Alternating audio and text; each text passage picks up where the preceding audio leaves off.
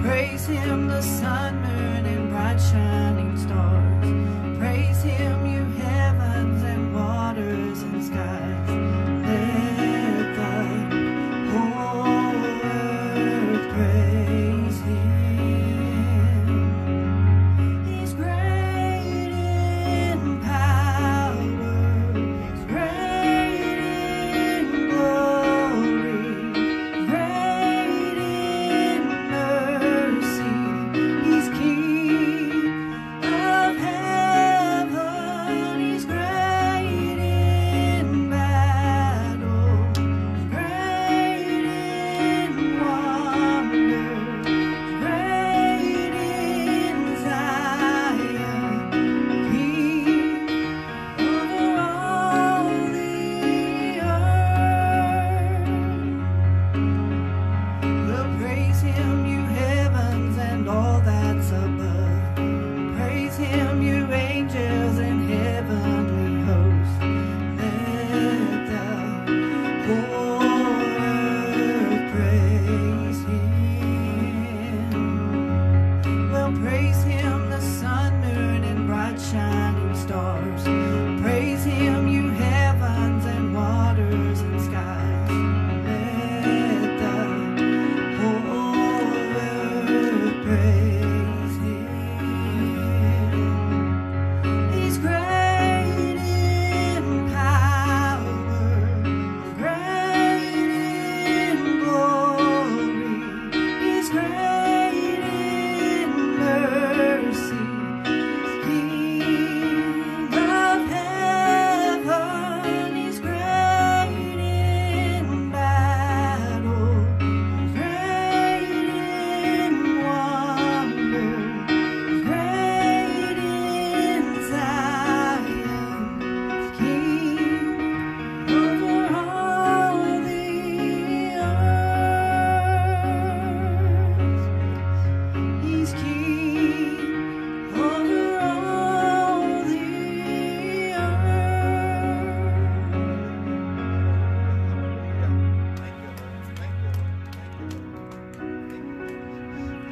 You know, all that really matters is that the presence of God is here. It don't matter if we're inside a big, beautiful building, we're in a tent somewhere. Some people never have a church building to worship in. They're outside all the time. Or we're in a parking lot. It just don't matter. It's just all about him and the presence of God. It don't matter if the pastor has a Bible degree or the worship team is professional and singing in perfect pitch or harmony. It don't matter if you're all dressed up this morning or if you're just still in your pajamas. It's all about him. It's all about the presence of God. And we just welcome his Holy Spirit in our midst today as we worship him.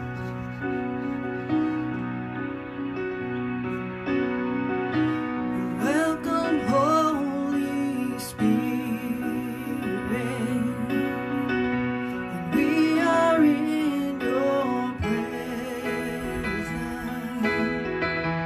Fill us with your power, live inside of me.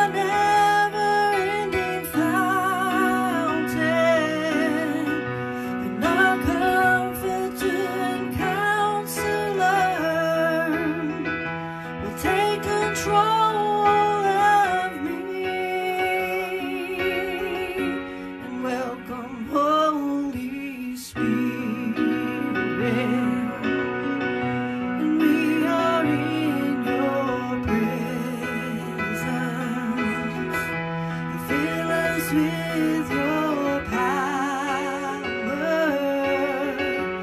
Live inside of me.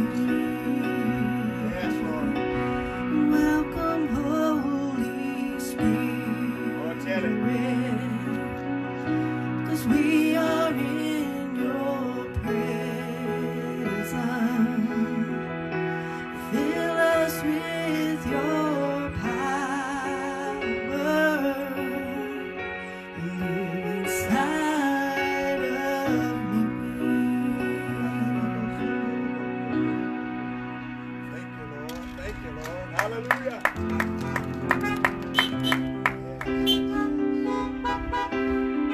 Amen.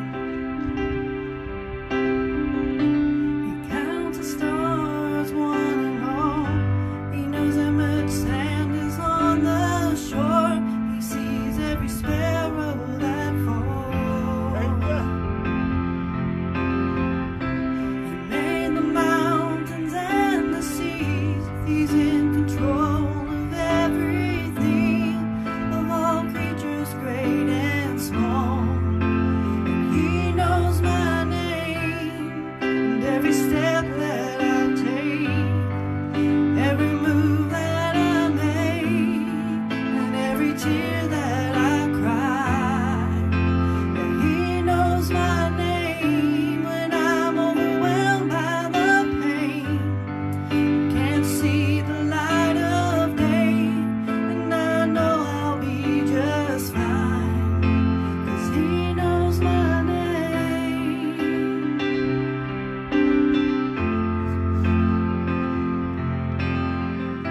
I don't know what tomorrow will bring,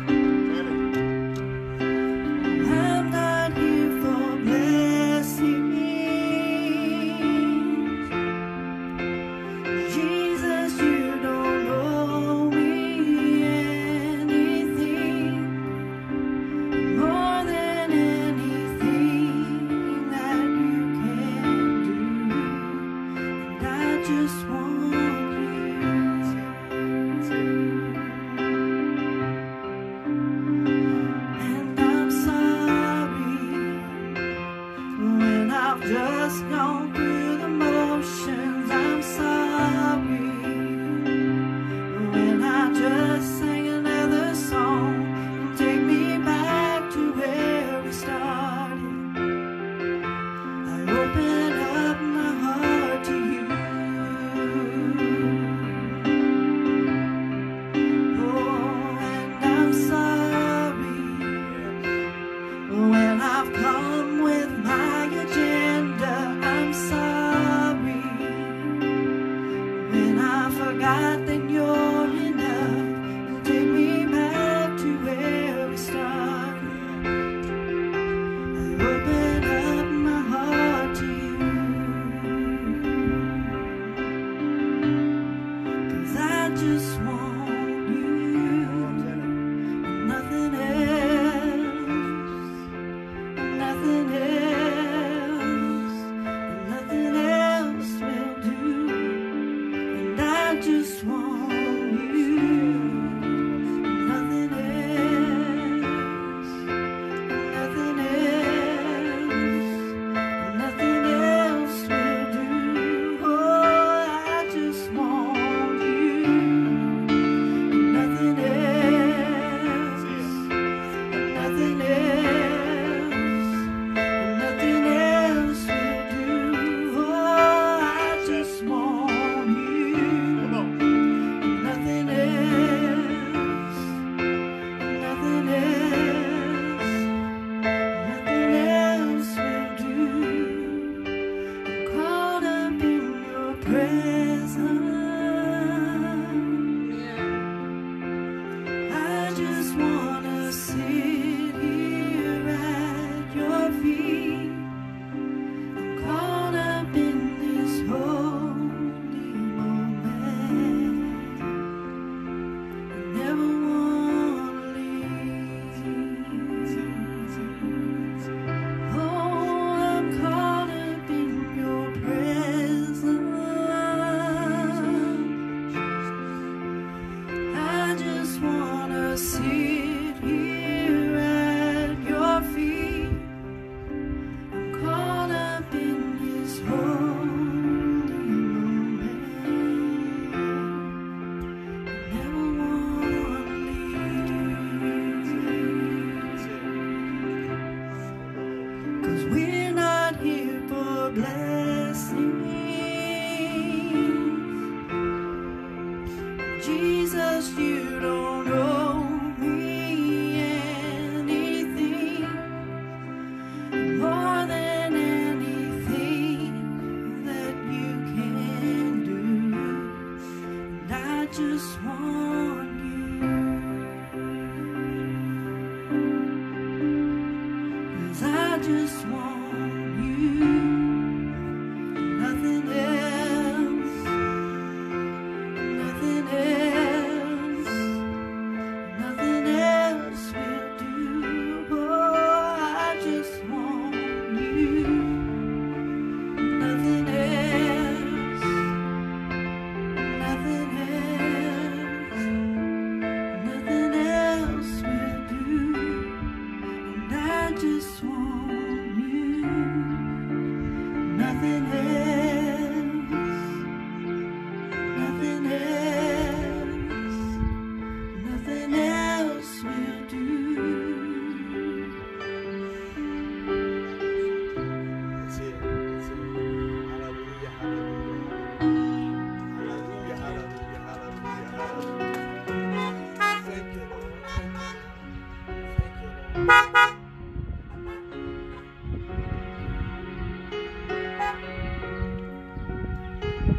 I'd rather have Jesus than silver and gold.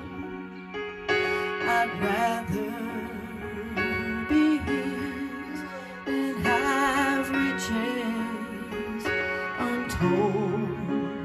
And I'd rather have Jesus than houses or lands. I'd rather be led by his nephew's hand.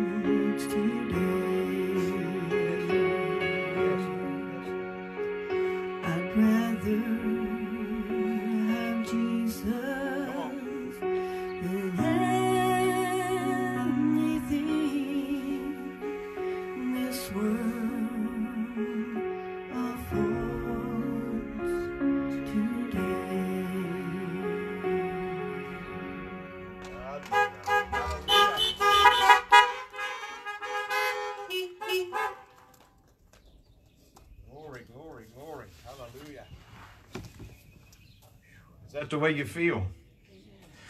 I'd rather have Jesus than anything. Hallelujah.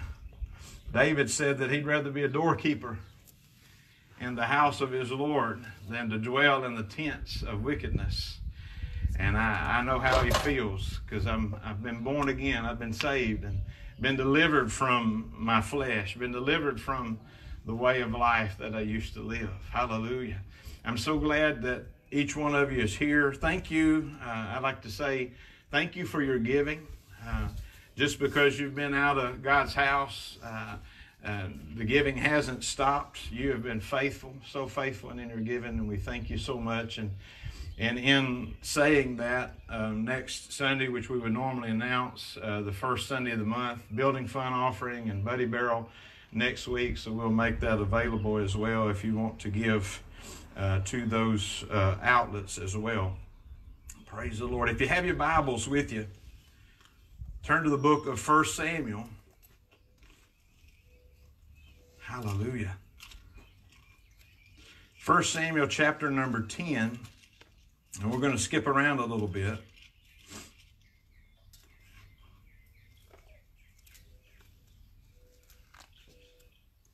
Hallelujah. Is it all right if I wear my shades? It is bright up here. 1 Samuel chapter number 10, and beginning at verse number 1, and then we're going to go to chapter 13.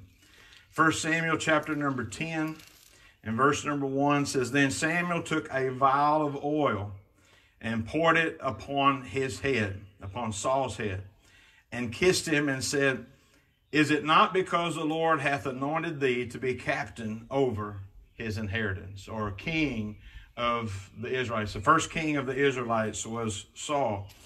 Chapter number 13 and verse number 1, this is actually a couple years later. It says, Saul reigned 1 year, and when he had reigned 2 years over Israel, Saul chose him 3,000 men of Israel, whereof 2,000 were with Saul at Michmash and in Mount Bethel, and 1,000 were with Jonathan in Gibeah of Benjamin. And the rest of the people he sent every man to his tent. Verse 5, And the Philistines gathered themselves together to fight with Israel, 30,000 chariots and 6,000 horsemen, and people as the sand which is on the seashore for multitude. Imagine the picture. And they came up and pitched at Michmash, eastward from Bethaven, when the men of Israel saw that they were in a strait, or they were in a pickle, if you want to clear up the King James there. For the people were distressed. Then the people did hide themselves in caves, in thickets, and in rocks, and in high places, and in pits, anywhere they could get to hide from the enemy. And some of the Hebrews went over Jordan to the land of Gad and Gilead. As for Saul, he was yet in Gilgal, and all the people followed him, notice, trembling. And he tarried 7 days, according to the set time that Samuel had appointed. But Samuel came not to Gilgal, and the people were scattered from him. And Saul said, Bring hither a burnt offering to me, and peace offerings. And he offered the burnt offering. Instead of Samuel, he offered the offering himself. And it came to pass that as soon as he had made an end of the offering, the burnt offering, behold, Samuel came, and Saul went out to meet him, that he might salute him. And Samuel said, What hast thou done? And Saul said, Because I saw that the people were scattered from me, and that thou camest not within the days appointed, and that the Philistines gathered themselves together to Michmash.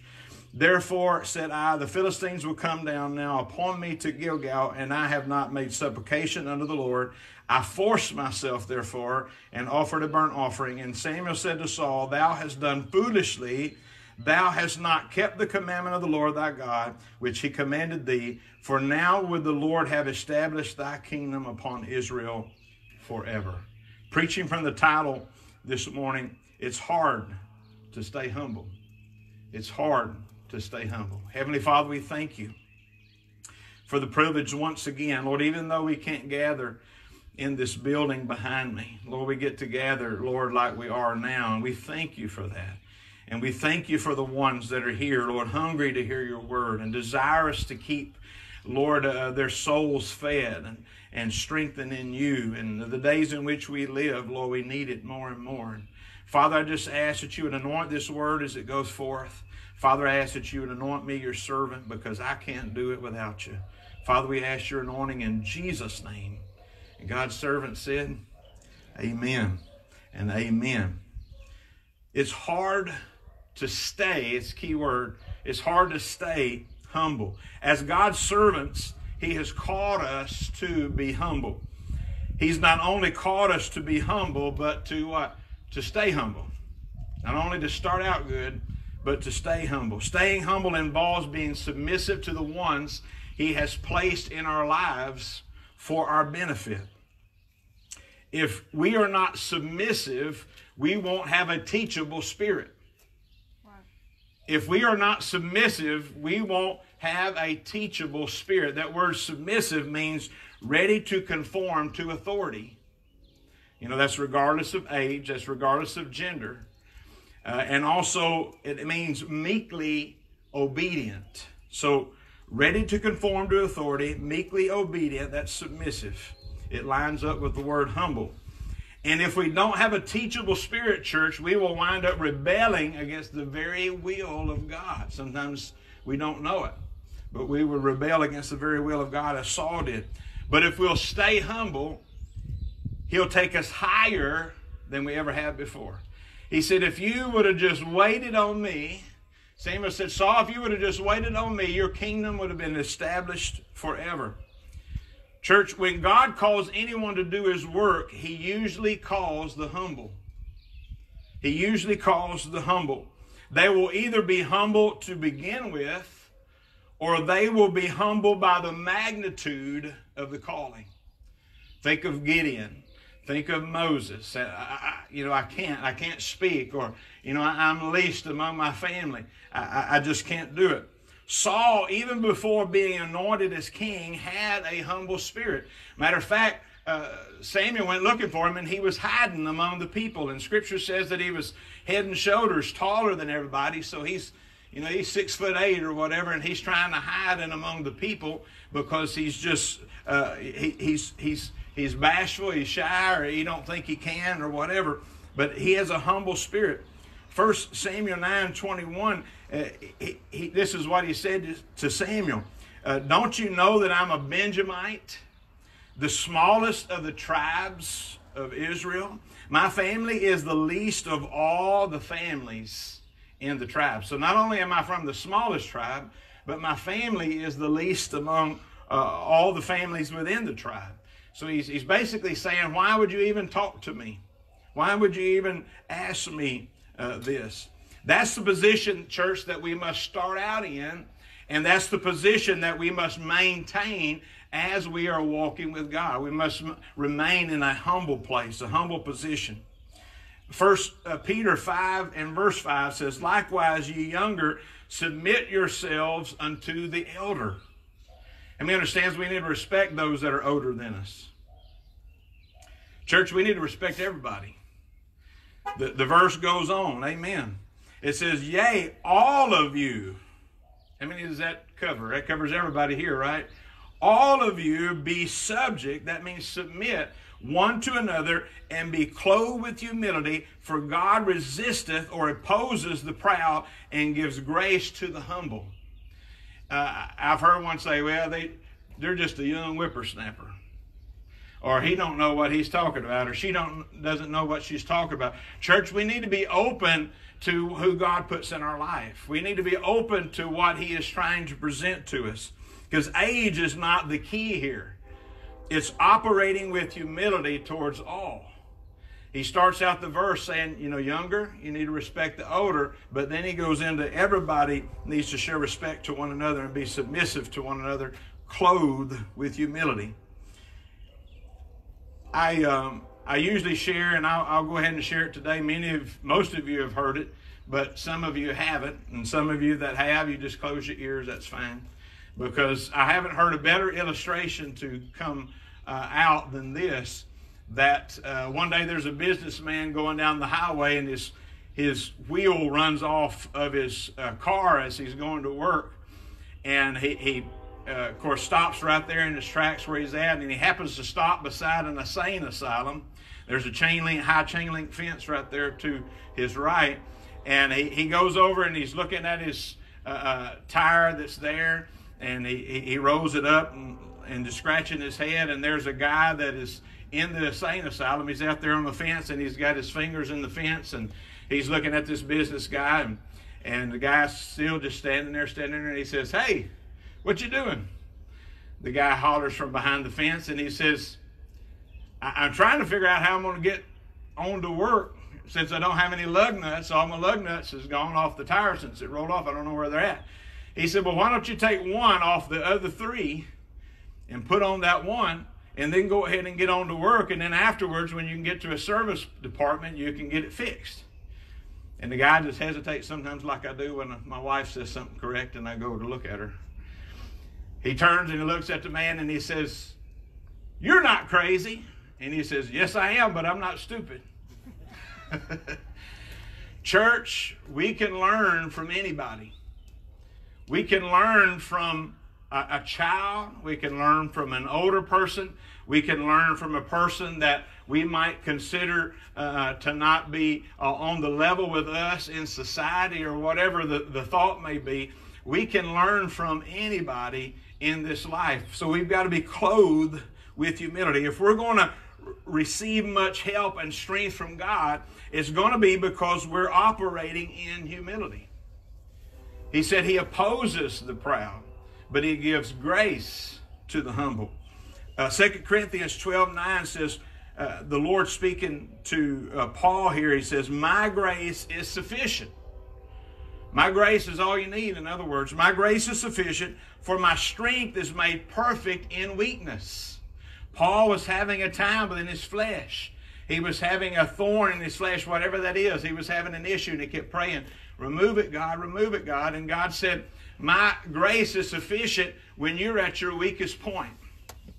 Church, being humble is not actually weak, it's actually strong. But it's telling God, "God, I can't do this without you. I can't even walk without you holding my hand." You see, his grace can only be released to someone who is humble. If we are full of pride, we can't receive and operate in his favor, because he said he will oppose you and he will oppose me. If a person is to receive the grace of God, called salvation, for instance, it will be because that individual has to come to a humble place and say, "I'm a sinner and I know that I'm lost." Before God's grace is released for salvation, a person has to come to that place and be humble. 1 Peter 5:6 says, "Humble yourselves therefore under the mighty hand of God, that he may exalt you in due time." So churches, if there's any lifting up, it's going to be God that's lifting up. It's going to be God that's putting you up on a plateau. 1 Samuel 10:1, a reference there, Samuel tells Saul after he pours the oil on his head, "The Lord has anointed you to be king." He starts out good. He does everything right, apparently, or according as we see, read behind the scriptures. Samuel tells Saul some things to do, and he does each one of them. But he does each one of them without fail. Why does he do them without fail? Because he's humble. Because he's operating from a teachable spirit. Not one that I can do this or let me do it my way, but he's operating in a humbleness. 1 Samuel 13:1, we see that Saul has apparently walked in an obedience to the Lord for about 2 years. Anyone can be taught, but to continue to learn and to submit, one has to maintain a teachable spirit. Anybody can be taught, but how many knows you can't teach somebody that's like that? So anybody can be taught, but to continue to learn and to continue to submit, you got to continually be clothed with humility. That's why, church, that you have to die to your flesh daily with the power of Jesus within you. That's why you have to die to that flesh daily with the Lord's help. so that you won't be prideful. To be a true leader, one can't truly lead unless he or she is willing to be led. In church, he's called us all to be leaders. You might say, oh, I don't want to get up in front of nobody and speak. Well, he may not have called you to do that, but he has called you to speak for him. He has called you to go out and to your neighbors and your friends and strangers and tell them about the Lord. To be a leader in that respect, and to be a leader, you got to be able to be led. Saul was called to the highest position in all of Israel, and he had the best and most committed and godly teacher that was walking the planet, I believe, at that time, by the name of Samuel. But Saul began to lose his teachableness. Why? Because he began to lose his humbleness. When we began to lose our humbleness, we began to lose our teachableness. You see, there is a danger in that when we have served the Lord in our calling for a while, listen to me, saints. There is a danger that when we have served the Lord in our calling for a while, we can have a tendency to lose our reverence of him. We may not know it, we may not realize it, it just kind of sneaks up on us, kind of like the toad in the kettle as the heat is being turned up. We don't realize that we're losing that. This reverence that I'm talking about is respect mingled with fear and love. Respect mingled with fear and love. It's kind of like my dad, when I used to hear his voice when I was little, he'd say, Richie Earl. Yeah, I gave away my name. Richie Earl. And boy, I knew then there was fear. I knew that he loved me. But there was fear that run through my veins at the same time because I knew that I had done something that I wasn't supposed to. Church, we have to have reverence for the Lord. For 2 years, Saul was doing pretty good. He sees many miracles and many battles won by the Lord, and as he has listened and followed God's prophet. But Samuel, in 1 Samuel 13:8, had told Saul to gather Israel and stay in Gilgal for how long? 7 days. Stay there for 7 days. He didn't say in the morning if I hadn't made it. He didn't say at noon if I hadn't made it. He didn't say at 3 o'clock if I hadn't made it. He said, stay there for 7 days and I will come. Israel began to fear. This was the test to see if Saul would trust the Lord or he would trust his own flesh. You know, the Apostle Paul said that we are to not trust our flesh. Not one iota, not one bit, not for 1 second. How many understands you can't overcome in your flesh? I'm going to stop drinking. I'm going to stop smoking. I'm going to stop cussing. I'm going to stop doing this. I'm going to start reading my Bible. I'm going to start witnessing. Church, you can't do anything without God's help. You can't do anything without the help of Jesus. Jesus said, without me, you can do nothing. Many times the same thing happens, you see, in our lives as it happened to Saul. We do pretty good for a period of time. Why? Because we're walking in humility and a realization of who God is. So he helps us to have victory after victory after victory. We know that we can't do without him, so he honors us because we're honoring him. But then a greater test comes. Everything is not falling into place as it was before. Everything is not just working and clicking like we want it to, maybe. Could it be that God has allowed a situation to come our way to correct something deeper within us? How many understands he's always working on you and me?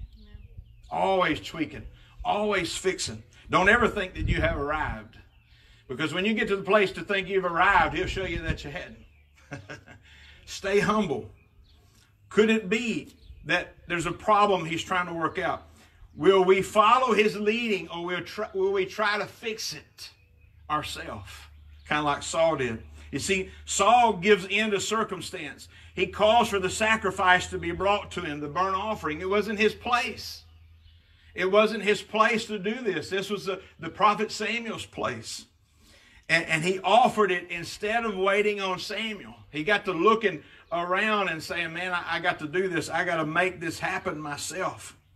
So Saul did it And church, it was mere ritual. I said it was mere ritual. It wasn't done with the reverence that it was supposed to. It wasn't done with that godly fear, God going to strike me type of a thing. It was just a mere going through the motions. This is what we do. And then we can have victory. This was not only against God's prescribed order, but Saul did it with no reverence and fear in his heart. You see, we can get caught up into the same place after serving him and being blessed by him. We can start going through the motions. You ever started going through the motions? I was thinking as we was worshiping a while ago, we can get to the place to worship. We can get to the place that it's all about me. Just let me feel good, God. Touch me one time. Woo! But how many knows worship's all about him? It's all about glory. The song says, I'm sorry for the way that I've made it. The song that she sang earlier, I'm sorry when I've just gone through the motions. I'm sorry when I've just sang another song. And sometimes our mind can be way off somewhere else. We can come to the place to not reverence the sacrifice. How many understands what the sacrifice is? Behold the Lamb of God that taketh away the sin of the world. Hallelujah. There's only one sacrifice. He is the one sacrifice for all time. But we can come to the place not to reverence the sacrifice like we should. We can just go through emotion. We can go through a pretense. Church, there's only one that can go before us to God. There's only one that God would honor. I can't say, God, I come to you in the name of Richie. He'll say, But when I say, God, Father God, I come to you in the name of Jesus. Hallelujah. I know he's all ears and his heart is open. Hallelujah. Because I'm reverencing him. I'm humbling myself before him. I know that there's only one way. Jesus paid it all. And all to him I owe, as the song says.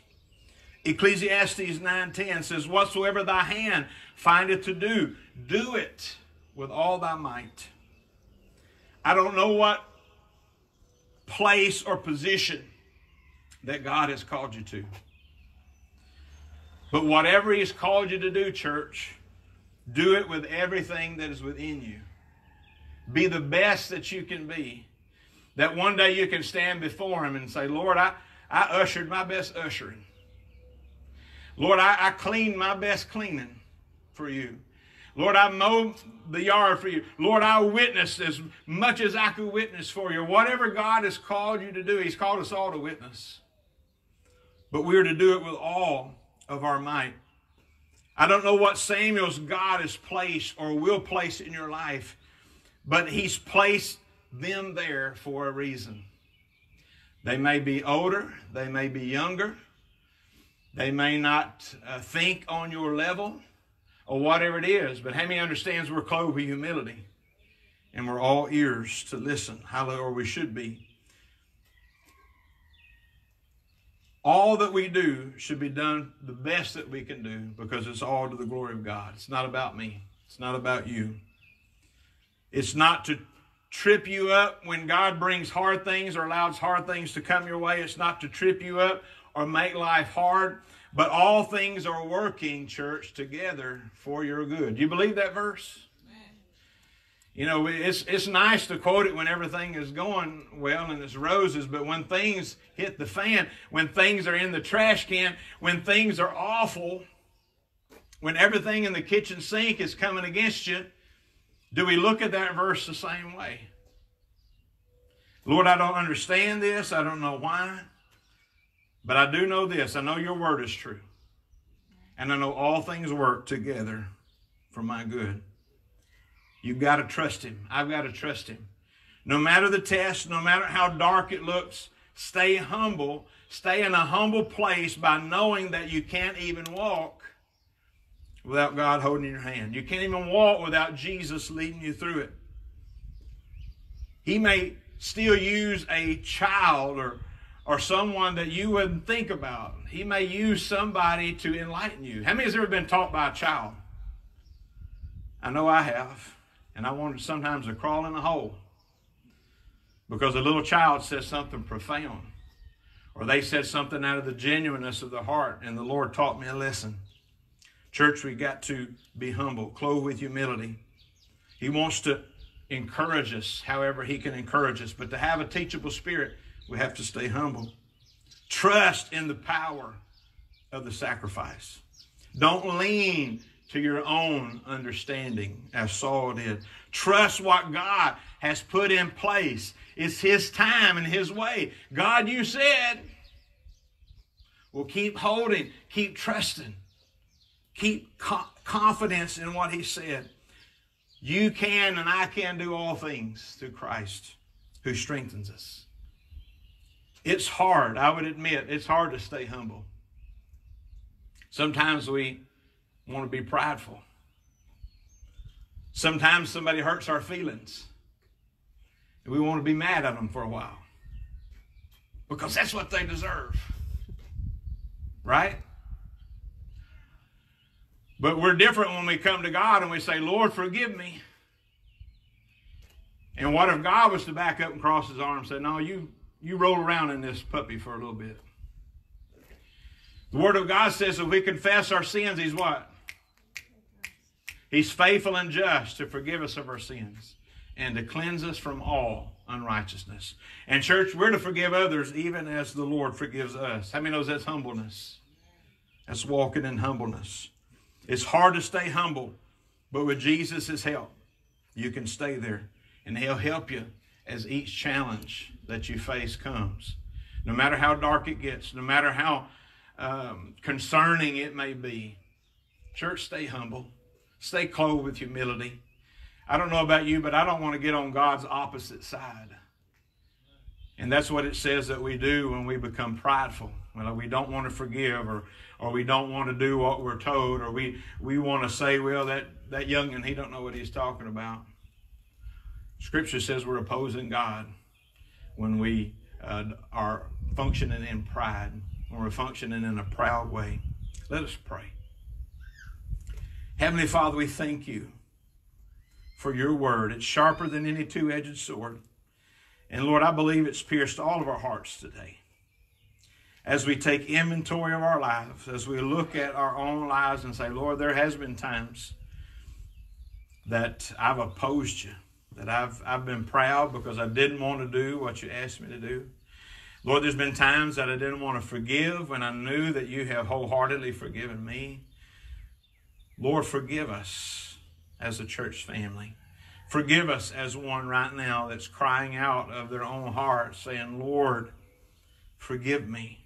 Forgive me for my pride. And that's all that it is. Lord, we don't want to operate in pride. Lord, you were the epitome of walking in humbleness. Help us to walk like you, Jesus. Help us, Lord God, to not render evil for evil. But help us, Lord God, to walk in a consciousness of you, in a reverence of you. Lord, and in a consciousness to know that each and every person we come in contact with is your child. And they're just as important to you as we are. So, Father, we just ask that you would help us. Lord, I pray, Lord, if there's one listening that does not know you as Lord and Savior, Lord, I pray, Lord, that they would cry out of the depths of their spirit right now. They would cry out of the depths of their soul, Lord, forgive me. That they would enter into that humbleness and they would allow you to wash them. Lord, as the song says, you wash the vilest sinner clean. Father, we ask for your help right now. We ask, Lord God, that you would, Lord, that one that is listening would cry out right now saying, Jesus, I believe that you died for me. And I believe that I'm a sinner, just like the word says, all is sin and fallen short. Jesus, forgive me. Come into my heart and save me. Hallelujah. Father, we thank you for those, Lord, that have done so right now. We thank you for the ones that are listening saying, Lord, I humble myself in whatever way that, Lord, they're humbling themselves. Father, we ask all these things in Jesus' name. Everybody said, amen. Amen. Maybe you're here. Praise the Lord. Maybe you're here or maybe you're listening on video this morning. But if you've made a commitment to the Lord, let us know. Let us know that you gave your heart to the Lord. That strengthens you as well when you do that. Praise the Lord. Be careful going out. God bless you. We will see you next time.